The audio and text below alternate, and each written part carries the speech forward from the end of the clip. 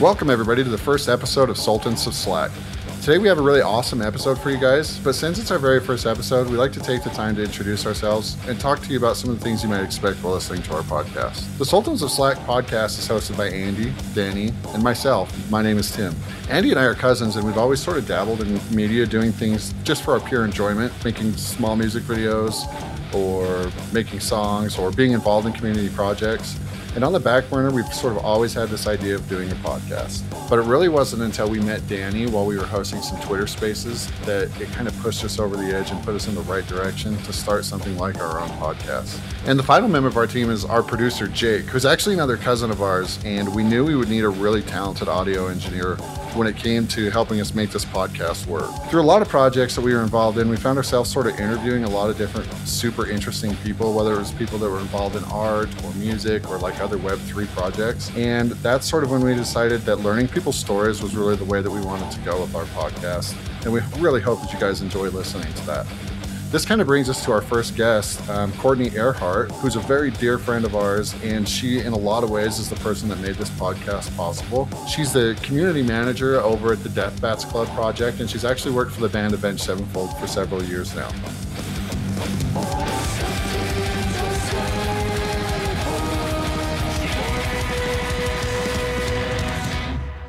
Big thank you to you, Court, for being here today. We're super excited to have you. And I actually want to start off by having you give us a little bit of your backstory.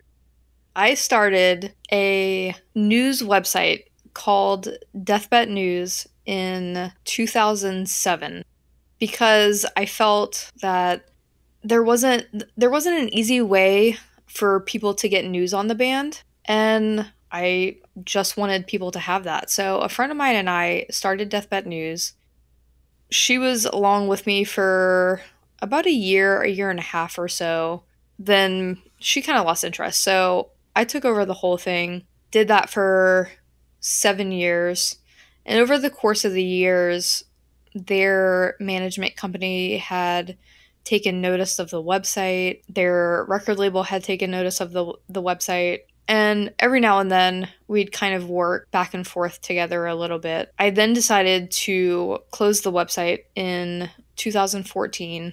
I believe it was on the day that the website turned 7. And a few weeks after that, I got a phone call from M Shadows, and he invited me to become a official part of their team, which I absolutely jumped at. And from there, it's been 8 years. It was 8 years this December. And that's how I started with them. Deathbats Club, I'm not sure if they had a plan for me to be the project manager at the beginning of it, but it just kind of grew in the way that we all know. And eventually, right before it launched and opened up to everybody, they asked me to be the project manager. And here I am. Had you talked to M Shadows before he called you? Yeah, I had become acquainted with them through Deathbat News. When Nightmare was released, they flew me out to California to hear the album. And that was pretty wild. That I remember, I was originally supposed to go to Warner Brothers and listen to the full album and review it. They weren't sending the album out to a lot of people to review at that point because of the circumstances. So I was going to review it at Warner Brothers, and Zachy was like, well, we can't just fly her out and have her go to the record label and sit at a record label all day, and then she's gone. So those plans kind of changed. What I ended up actually doing was I ended up at Zachy's house that morning, and he played me some of the album in his home studio. So he and I sat in there and listened to some of the album. From there, I went to Warner Brothers, walked around, met a few people on their team, listened to a little bit of the album there. Then I ended up at their management company listened to a little bit of the album there. And from there, I ended up at Matt's house. And that was not something that was originally going to happen. But the day just worked out that way. I ended up at his house. He played me the Nightmare demo in his home studio. And we just hung out a little bit after that. Oh my gosh. That sounds like a real cornerstone sort of weekend for you, especially because you being passionate about the band and having to put all that work into it just for the heck of it. That must have felt like it really paid off when you got to that point. Yeah, it was incredible. I really enjoyed doing Deathbat News. And I always told myself, when I stop enjoying it and it becomes more like just something I feel like I have to do, then I'm going to end it. And eventually it did get to that point. But I really enjoyed it. I fought with myself for probably 6 months to a year about closing it down, but it just felt like the right thing to do at the time when I did decide to do it. But to go back, I was acquainted with them, so I had talked to them a bit here and there, saw them at shows here and there. But yeah, it's been pretty wild. It's still very much so a pinch me type thing where I'll be in situations and I'm like, this can't be real. Like, I'm working with, my favorite band, but it's been incredible. So let me ask you a question that I haven't ever asked you, Kortney. And now that the Deathbat News thing is kind of in the past, maybe you can release a little. Where were you getting your information? That you were the first to release information, but can you release how you were getting your information for the site to take off? Yeah, so I would set up Google alerts for each band member's name, and news would come through, and I would click through, and if I thought it was something, interesting to share, then I would post it. I got really, really good at searching for things on Google. Probably a little bit too good. But yeah, it was mostly just Google alerts and knowing the right types of things to search for. I had like a spreadsheet of every single rock radio station in the world that I could find. Not just the US, but ones overseas. And when they would go on tour, I would go to those websites and see if the websites posted photos or interviews, any sort of content on the concerts, and I would post it. So it was a lot of work, but it was a lot of fun. The community that I built through that, I know many people from Deathbat News now that are now in Deathbats Club, and it's been fantastic getting to know them on a much more personal level rather than just a name that comments on the website. But yeah, I just got the news from the internet. So you became like a central hub to kind of bring everybody together as like one big community. Right. Rather than separate communities that something's happening, say in Seattle, that maybe somebody in Miami doesn't know about. They can go to Deathbat News and kind of see what's happening all together as one community. Yeah, and that's what the band really, really liked about the website, is that it was a place that all Avenged Sevenfold fans could go to and chat and get news. And for somebody like me, I love that kind of stuff. I don't like going from Twitter to Instagram to Facebook to read news. I like going to one central place. So it was really fun for me to give that to Avenged Sevenfold fans. I assume most of the listeners that we'll have listening to this first episode probably know who you are, but now that we got some of that out of the way, the reason that we chose you for the first episode, to me, that was a natural thing. That's what we all really wanted. And it's because of the relationship that we built, I don't know, over the past year now? So Tim and I had talked a while back, a couple of years going probably, about doing a podcast. This is before we were into crypto or NFTs or anything. Just never felt right. We decided to take a plunge into the Twitter space type thing. And most of that was just wanting to get to know the community because we were such big Avenged Sevenfold fans ourselves that we kind of wanted to get to know people. The reason that I felt like it was important to have you on our first episode was because those Twitter spaces were kind of the catalyst for what we're doing now with this podcast. And if it wasn't for a lot of the work you did in the community with the Deathbats Club and a lot of the support that you offered us, I don't think that this ever would have became a thing. So it's a big thank you, a huge thank you. And it's also just, it felt natural for me to be like, Kortney's got to be our first guest. Mm-hmm. Thank you guys for having me. I'm very honored to be on your podcast. And yeah, it's incredible. I mean, we've made some lifetime memories just in the past year alone. Mm-hmm. For sure. And now that we've buttered you up, when album? I don't know. I'm waiting on it just like you guys. Oh man. That's not a good that answer. That concludes our podcast. No, I'm just kidding. It is kind of funny though, I can remember going to Deathbat News all the time too, because it was like social media was like just getting started, and now that's kind of how we all get our news, but you were just rarely getting those little morsels of news. And for like a teenager, I was a teenager at the time, that was like all I wanted to do was hyperfixate on my favorite band and figure out what they were up to. I mean, like, you've had a really big influence on building this community. And it's really interesting because, like, we've all been able to network together, people that just we would never had the opportunity to like meet and stuff before. How do you see the landscape changing from now going forward, especially because they're about to go on tour and stuff? Well, I definitely think that the community is much more put together now. You would have your people on, if we talk about now, currently, you have your fans on Twitter, you have your fans on Instagram, you have your fans on Facebook, and you can't expect that each one of those fans has an account on each one of those social media sites. That's where I think Discord is a great thing, but I feel like the community that we have built will only get bigger and better going forward. I think what we have now is just really great. We have a bunch of great people, they're welcoming, and I see new people in there every day who are commenting on how welcoming everything is. And I think as we move forward, and whether or not they become a Deathbats Club holder or not, I just see it being a hub and just helping the community more than anything. And that's something that gets brought up even on Twitter a lot is, hey, hop over to the Discord. There's so many helpful people.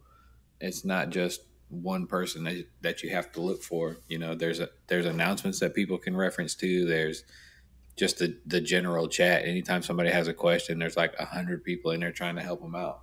Well, yeah, and like you can't really have conversations on Twitter. Right.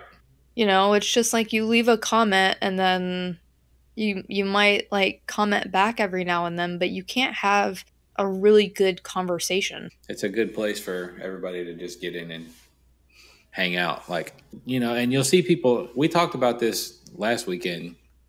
You'll see people in there that are, I need a break from Discord because maybe my mental health is suffering or anything like that. But I kind of look at it as a different thing because I enjoy the community aspect, and I'm sure, y'all do as well.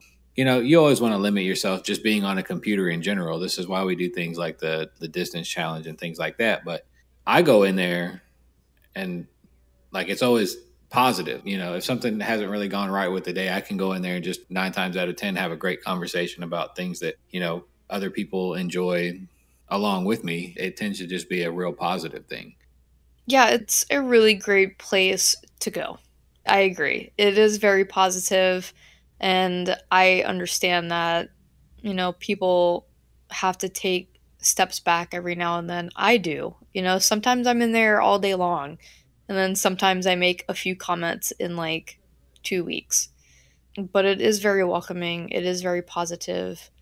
For the most part. Yeah. There's always going to be times like that. But the community normally steps up and... We can edit that out. I just have to be an idiot once in a while. No, that was funny. That was funny. But all right, we've talked about a lot of this. We've had Twitter Spaces and things where we've talked about all that kind of stuff already. I'm interested in, Kortney, that's kind of caught my eye from some things that you do is your photography. Now, I've been lucky enough to attend, a big time concert with you and have seen some of the shots that you get from things like that. Is that something that you look forward to doing as like maybe a side hustle or a main hustle in the future, or do you have any plans to do anything like that? Because I mean, you get some really, really good pictures from these things. Yeah, so I love concert photography. I started doing it when I was in my teens. We had a little local venue that would have like hardcore shows and metal shows and all kinds of shows. Contrary to popular belief, I do like a little bit of rock, but my rock is more Warped Tour rock than anything.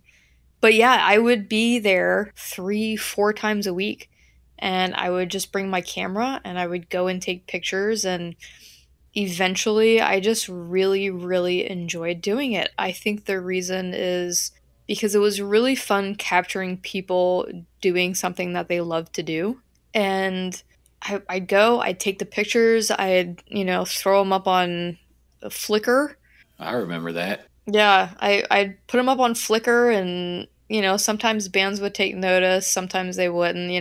That's not at all why I was doing it, but then I kind of I got a better camera, and then graduated to requesting actual photo passes, because at this venue you didn't need one. It was, maybe fit a few hundred people if you crammed everybody in there. I don't even think you could fit that many people. But I would request photo passes. Avenged were probably my first big show that I photographed. And that was in large part because of Deathbat News, because at that point, I had become friendly with people at their record label, who I still call friends today. I had become friendly with management, so it was really easy to request a photo pass. And that just was on such another level, and it was so much fun. So that's definitely something that I enjoy doing. I haven't done it in a very long time for anybody that isn't Avenged. Yeah, it's something I love doing. It's something that I really want to get into doing more of.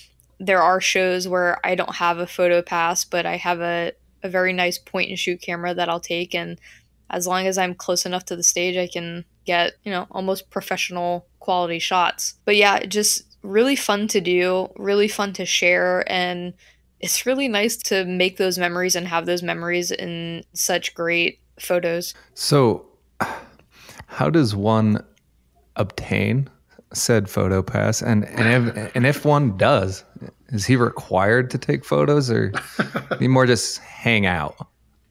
Yeah, no, so you go through, usually, and the way that I've always had to do it is you go through their management company. Yes, you do have to take photos, and many of the times you only get the first 3 songs. All right, I've taken notes. And depending, sometimes they want the photos. Oh, yeah. So sometimes you have to sign something that says that the artist then owns the photos that you take, and you'll send them over to the management company, and they can use those for promo and things like that. Oh, that's crazy. Jokes aside, that's pretty interesting. I've never had to do it. There was a little point in time where I did a festival down here called Voodoo Festival, and the local radio station, I just wrote to them saying, hey guys, I'd love to shoot some photos for you, because the photos that are on your website are terrible. And they were like, yeah, sure. Like I sent them samples and stuff like that. And they were like, yeah, sure. We'll give you a VIP pass to Voodoo Fest. And this was like a $500 wristband. Damn. And, we only need you to shoot for this artist. And it was Eminem. Oh. Whoa. It had rained all day long. And then they tell me, like, I go to pick it up, I think maybe the day before, and they're like, well, you don't get, like, pit access. You have to shoot from the crowd. And I was like, I'm 5 foot tall.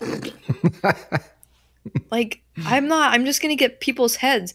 So I did the best that I could. They didn't mind the photos. I ended up shooting for Miley Cyrus for them as well. Wow. For that show, it was front of the house. So I was like all the way to the back of the floor at the front of the house. And I don't have like this big, powerful lens or anything like that.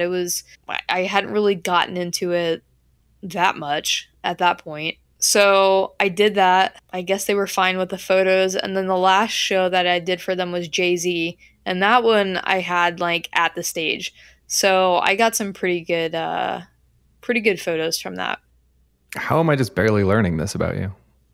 That's awesome. Yeah, I know. This is why we do the podcast. Too bad you didn't know Tim then. You could have sat on his shoulders. I was just thinking that. I was just going to say that. They also sent me to a water park to shoot for Good Charlotte at the time. I had to drive through what felt like a hurricane to get there. You know, rain's so bad that you can't see the front of your car. Mm-hmm. And I was so worried that I was going to be late. And then I got there and they're like, oh, we don't have you down for anything. And I'm just like, I did not just drive 45 minutes to be told that I don't have anything. That went fine. And then they put me on a float with Benji and Joel for Mardi Gras. So I got some photos of that for them and that was it. Kortney, that's crazy. How do we not know about this stuff? Kortney, you're like mad famous. Not at all. Was it hard to throw candy with one hand and shoot the parade with the other? We don't throw any candy during Mardi Gras, but Kortney was throwing beads. Kortney wanted a show. Yeah, I was just going to say. I didn't throw anything. I was just kind of hanging out and taking a few pictures. So this is something that you do want to like start your own thing or maybe branch out into other things as well and kind of bring it all under an umbrella? Or is it just going to, kind of be concert photography by itself, standalone? Oh, no, absolutely. I'd love to have it all be under one thing when I think of what that thing is finally going to be. But I would love to get more into it. Obviously, not really much went on for the past year was fine, but the 2 years before that, nothing was happening. Mm-hmm. But going to a few shows this year and finally getting a chance to pull out a camera again and take photos, it just kind of reinvigorated my love for concert photography, and I definitely want to get more involved in it again. It's going to be dope. I have a feeling like this is going to be the year for you to really like brush back up on it and refamiliarize yourself, get back into it a little bit. Hopefully. This is gonna be a very busy year, I think. Just a feeling, though. Yeah, it's just a feeling. I mean, just a feeling. We're not digging for alpha or anything, but well, I mean, 2 huge festivals have already been announced. Mm. So, and I'm not even just talking about like Avenged. I'm talking about. It seems to me like there's rumblings like lots of people are going to start getting back out there, and obviously, we've been to Vegas and we watched Katy Perry and you got some awesome pictures from that one. Like there's going to be a lot of things to do. And, I'm looking forward to seeing what you come up with. Yeah. Hopefully I'm back in Vegas taking more really good photos at that show. Yeah. Can we talk for a second about how awesome the get-togethers are though for the DBC stuff? They're fantastic. Like they're incredible. I have so much fun at those things. I do have one piece of beef, though. Uh-oh. What's that? What's your beef? About the Huntington Beach get together. It's actually just a really funny thought that I had, but we were getting towards the end of the party, and I think they had some giveaways and stuff to do, but what I heard was that there was not a microphone, and I'm like, wait a minute. Yes. This is a platinum selling metal band, and we are inside of their warehouse, and you're telling me there's not a microphone? So we could play Mortal Kombat in Contra, but we couldn't. We had the speakers, but we did not have the microphone. I actually have no beef because I didn't care about that anyway, but it was funny. I laughed when I remember walking around, I was like, we should probably do the giveaways now because, it's like mid-party and people might be starting to leave and this and that. And they were like, yeah, we don't have a microphone, so we're going to have to pivot on that. And I was like, all right. Oh, my God. Dude, we got a Tim snort right there. I'm not editing that out. No, it's so funny, though. It's just like, that is the one place I would expect a microphone to be. I don't know, Another fun thing that we've got to experience with Court is her love for sports. I want to talk about that a little bit because... Oh, for sure. Yes. we put on like a little bit of fantasy and stuff this year for fantasy football, but in doing so, we learned that Court has a pretty deep knowledge of the sports ball world. Yay, sports ball. Oh, man. Where'd your love for sports come from? I grew up as a Miami Dolphins fan. I was a massive fan of Dan Marino. Yep. That got me into NFL football. I had the blanket, I had the starter jacket. I was a massive Dolphins fan. And then Is that because all the Saints fans were wearing like brown bags on their heads at the time, or what? yeah, there wasn't really much of any cheering on the Saints. I've always been a Saints fan, but I don't know. I was just a Dolphins fan. I love Dan Marino. I still think he's the best quarterback to never win a Super Bowl ring. But then I played cabbage ball in middle school. What is that? Yeah, what is cabbage ball? It's like a mix of like softball and dodgeball. Like, not really. It's like softball, but with a massive ball that you just throw and then you hit it with a bat. And Like a four square ball, like one of those big rubber. no, it's not that big, and it's like heavy. It's like a head of cabbage. Yeah, kind of, sort of. It's about the size of a head of cabbage. I played that, and then I got really into softball. And one of my dreams was to play softball in the Olympics. Obviously, that never happened. And then I got hurt playing softball one year, and I quit playing. Like in high school? This was before high school. I just played for like our town, and it was a playoff game. It was like 1:00 in the morning in this city where we didn't know where anything was, and I played left field because I had a really good arm. You got to be fast to play left field too. You got to be able to run. Yeah, I had a really good arm, and it was the first play of the game. The ball went into the hole between left and center, and you guys know how short I am. Our center fielder was like the height of a grown woman, and I dove for the ball, and it was one of those plays that you dream of making, and you're like, oh yeah, like this play could, the photo of this play could be on the front of a newspaper. Dove for the ball. I called for it, hit my glove, and after that, I remember waking up laying on the field. Oof. So what happened is that the center fielder didn't hear me call for the ball, and it was like David running into Goliath, and she knocked me out. So I came to on the field with like my coach and my mom running onto the field to make sure I was okay. I got up, walked to second base, walked it off, went and sat down. I was like, my shoulder's killing me. I was so mad because I ended up dropping the ball, so the out didn't count. And I was just like, seriously? All of that and the out doesn't even count. I ended up with like spider fractures in my shoulder and a chipped tailbone, which Ugh. I've done that. That's not fun at all. I remember like getting into the car and I told them, I was like, I can't sit down. Jeez. I can't. It hurts too bad. By the time I got to the hospital, I had kind of eased into it, and I needed a police escort to the hospital because we didn't know where the hospital was, and it was so early in the morning. But yeah, that was the last that I ever played. I went to high school to play softball, and then I never did. Any other sports you get into big time, Kortney? You get into like the Olympics when they come around or anything like that? Oh, I love the Olympics when they come around. Take curling, for example. Nobody knows what curling is, but like I become an expert on curling only during the Olympics. I love curling. I love it. I love curling, the bobsleds, gymnastics, swimming, skiing, like anything. I'm just like, this is so much fun to watch. And I think it's so big because you just have like, you know who to cheer for. So you have so many people just rooting and cheering for, your own country. It's just a lot of fun to watch. And I mean, these people are the best of the best in their fields. So that's pretty fascinating to watch too. Yeah, I think it's just fun to like come together and root for something. Yeah, that's true. The whole atmosphere of going to sporting events is just fun for me because the whole vibe it's just a fun vibe.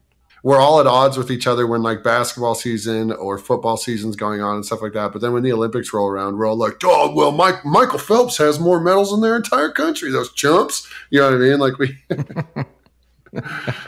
it gives us all an opportunity to be like, oh, finally we can all cheer for the same thing because we spent so much of the year cheering against each other. That's when like everything is right in the world is just when the Olympics are on and taking over everything and everybody's going, you know, for their own country and whatnot. Yeah. I was fortunate enough. It must have been the 2008 Olympics. I was in Brazil for that. Wow. And they are insane down there. And like every day I had some friends that were native Brazilian dudes and every day they would be like talking to me about the medal count, right? And all this kind of stuff. And it's just like, and really the only thing they were winning at the time was like, I feel like they were competing in soccer and like maybe just a couple other, like they had some sprinters and stuff like that. They were doing pretty good, but it was one of those years that Michael Phelps was around and he was just thrashing everybody. And it was really funny though, because like they were so cool about it. And so it is kind of a global thing. They were so cool about, they were like just teasing me about it and we were teasing each other about it. It was just like oh, man, I do like the Olympics. I don't know. I've always questioned whether I've liked them. I guess I do, though. Yeah, I mean, like in recent Olympics with Katie Ledecky swimming, and then, you know, you're watching it live and she's so much faster than everybody that nobody is even on the same screen anymore. Mm-hmm. Like, it's just her, and you don't even get, like, the little line where the next person is because the next person is not even in view. So much fun to watch. Mm-hmm. Yeah, it's way fun when we're winning. Yeah, like you wake up and you're like, oh, how many gold medals do we have today? How many did we win overnight? And everybody becomes experts of these weird sports. Yeah, that's true. Everybody's like, well, look at his technique. Like, I know. He's not sweeping as fast because he needs it to slow down to knock this down, like, out of the way. Yeah. It's like, look at his wrist movement. That's just not going to work. That's not gold medal material. He let that one out of his hand too quick. He should have held on for another 5 seconds. Yeah, all of a sudden, that's probably the part of the problem with the world right now is that we're just all of a sudden experts on everything. Yeah, she cut too close to that fence. She's never gonna make it. Yeah. She spent too much time in the air on that. Her time's gonna be slow. So funny. It's like the bobsledding, you know, when you or whatever, and you watch the downhill bobsledding, and it's just like, man, they took that corner way too bad. Look at that. Oh, yeah, right. they went way too high on that corner. Yeah. That's not gonna cut that's not good. That's gonna show up at the end. I promise you that much. Like I know, but it's crazy because it's like, trust me, I know. I've watched 10 runs already. Yeah, like. I know. I've watched this many. It's nuts because like it really does come down to like a freaking millisecond, and if you go like 1 inch higher than somebody else went on the wall, or the one place I can never tell the difference is on when they do the rowing. Right, I feel like the last couple Olympics the rowing has gotten bigger, you know, and. And like I can't tell the difference between one team rowing versus the next one. The only way I can tell the difference is one of them is ahead of the other one. Like, you know what I mean? And then you're just like, oh man. Yeah, they'll be behind, and then like you just see them like go back and then go forward and go back, and all of a sudden their little like boat just shoots out in front of the other one. I don't understand, but it's fun to watch. Yeah. Yeah. Australia's so sloppy. Ugh, with their technique. Jeez. Shouldn't they be better in the water? They're surrounded by it. Court, if there's one sport that needs to be added to the Olympics, what is it? Dodgeball. Oh, dodgeball would be good. Maybe cabbage ball, whatever the hell that is. Still trying to figure it out. It's like bagged milk all over again. Nobody's ever heard of it. Cabbage ball. Yeah, cabbage ball. Was that like a school sanctioned sport, or did some drunk guy just make that up? Because I've never heard of cabbage ball. It's like schools. It was all, I played it like for school against other schools. No, you didn't. Maybe it's just a Catholic school thing. I don't know.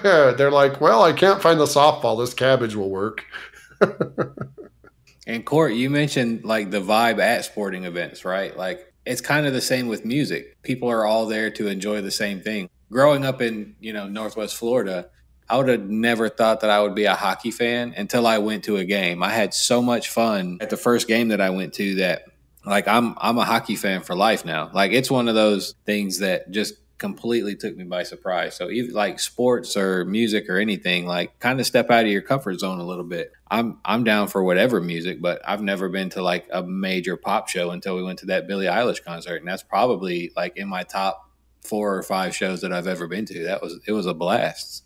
Like the vibe is always good at live shows because everybody's there to have fun. It's so much fun because you're there for one collective thing. And I feel like concerts go so much deeper than just going to see your favorite artist, like the way you feel about certain songs and hearing them live. I feel like it's a lot deeper than just going like sit and kick back and listen to music. How about this, Kortney? Why do you like music? I like music because I think it's universal. Boom. No, honestly, I will tell you guys. So I remember hearing Baby One More Time when it was first released on the radio. And I had grown up listening to a lot of pop music. My dad listened to rock, my brother listened to rap. So I was already listening to different genres of music. But I remember hearing that song and something in me just clicking. Like, I love this. I don't know why, but I love it. And it was that song and Britney that made me realize, and I'm like 12, 13 years old, but it made me realize that I could have a connection with an artist on a much deeper level than just enjoying the music that they put out. So from there, I was a massive Britney fan. Hearing that and having that connection is, what made me want to work in music. And then from there, because I like pop music so much, I would watch TRL every day. And I remember Avenged coming on TRL and them performing, and I was just like, okay, like I like this. I can get into this. So from there, I checked them out. I really like City of Evil. I went back and listened to, everything that they had released before then. And again, it was just something about them that made something in me click. I was just like, okay, I've been following Britney on this level. I'm going to add these guys to this. And just a few short years later, I hear I Kissed a Girl on the radio. And I was like, wow, this is a fantastic song. It was the debut single and all this kind of stuff. And so Britney, Avenged, and Katie became my holy trinity of music, where I just connected with these people on a different level. And they were so good at what they did, at least Avenged and Katie, where they're writing these songs about these experiences that they've had. I've never had these experiences, but they're so well written that it evokes an emotion in me. Like, I have experienced this. These songs can make you feel happy. They can make you feel sad. They can help you through this and they can help you through that. And I wish more people had a relationship with music the way that we do. Because lots of people are just, oh yeah, I enjoy music. I listen to the radio, this, and this. And then you go to a concert, which this has happened to me multiple times, where I go to a concert, I get teary-eyed the second that it starts. 100%. It's just like, and I say that they're my holy trinity. I would probably have a holy quad because I did get into Billie, and I didn't jump straight into that right off the bat, but she absolutely has become one of my top 4 and a part of that group of artists that I connect with. It kind of brings it full circle back to concerts, where the last show that I went to before COVID hit was Cher. I took my mom to go see her for her birthday. We went to that show. A few short months later, COVID hit. And then we had nothing for 2 years. And at that point, I always love going to concerts. 2 years goes by with nothing, and then Billie announces that she's going on tour. My city is going to be the first city that she goes to. And I was like, well, I'm absolutely going to this. And I remember feeling so overcome with emotion when the lights went out and everybody started screaming and the music came on. I didn't know how much pent up emotion I had inside of me until that happened. And I spent that entire concert being happy, letting out a bunch of anger, getting teary-eyed and crying, and afterwards I was just like, I didn't know that so much of the past 2 years was pent up inside of me until I could finally go to a concert and feel that again, especially with somebody that I really love. So yeah, I mean, I wish everybody had that kind of relationship with music, because music can be so healing. It can be exactly what you need at exactly the right time, no matter your mood. And to have these relationships with artists, I feel, is just something really special. You made me emotional just now. I'm waiting for our experience of Avenged Sevenfold coming back on stage, man. Yeah, there's no doubt in my mind that I will get emotional when I see them live again. Mm-hmm. I'm hoping it's the first show that they do. I'm really hoping that I can get to that, wherever that may be. But with it being so long, and hopefully being with friends and just hearing their music again in a live setting, no doubt in my mind. It's going to be all time. And so much has changed in the last year that I think, just because experience-wise, you know what I mean? Yeah, it's going to be different for me because I'll actually have friends this time. I'm not going to be there by myself. Oh, whatever. You have lots of friends. All I can think about is you have such an interesting cross. I don't know that anybody in the world has your same cross section of music.